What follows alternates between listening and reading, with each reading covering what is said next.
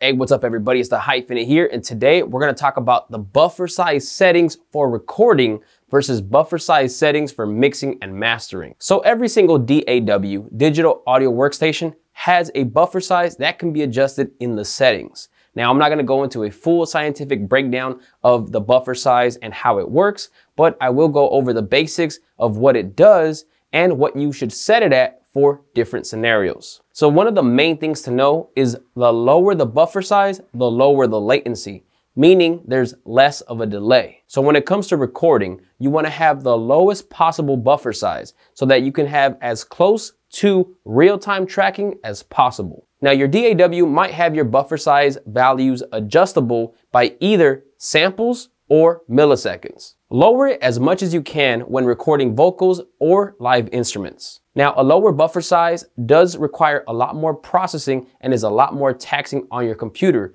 so it will reduce the amount of software instruments, plugins, or effects that can be used. So because of this, when you're recording, not only do you want a lower buffer size, but you also want your session to have as little effects, plugins, or virtual instruments on as possible. If you're recording with a higher buffer size, that can be problematic because it introduces more delay. It has more latency. So when you're recording with a higher buffer size, you're actually gonna be off time. But when it comes to mixing, mastering, or audio editing, it's okay to have that delay. And that's actually ideal because then your computer can handle a lot more plugins, effects, virtual instruments, etc. When you're mixing, mastering, or editing and you have a lower buffer size, it actually introduces more clicks and pops. And it can also cause more glitches, errors, or even crashes. So when mixing, mastering, or editing, definitely have a higher buffer size. Everyone's computer is different. Everybody has a different CPU, different RAM,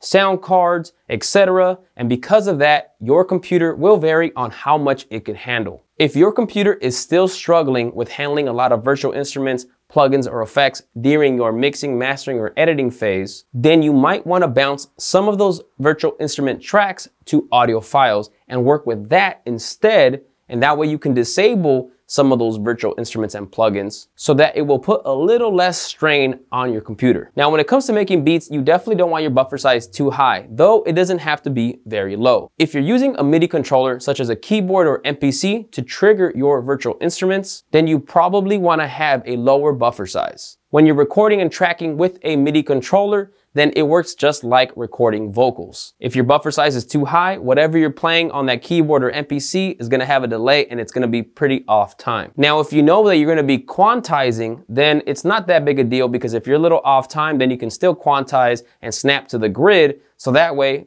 you can end up being on time. But when I make my beat making videos on my main channel, The Hyphenate, go check them out and subscribe to that channel, then I have a lower buffer size because I want as close to real-time tracking as possible so that way you can see me making beats and everything is on time and it doesn't sound off.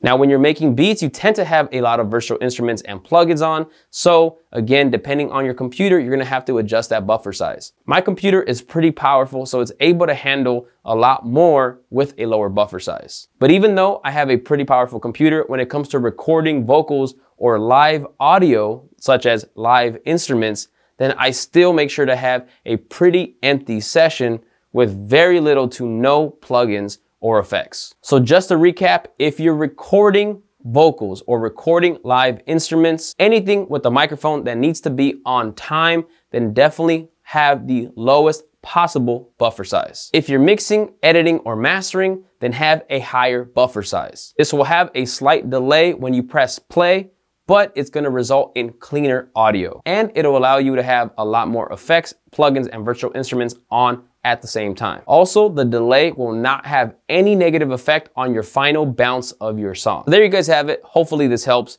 Please make sure to drop a like on this video, drop a comment below if you have any more questions, and please make sure to subscribe. I have a lot more videos coming soon. I'll catch you guys on the next one. Peace.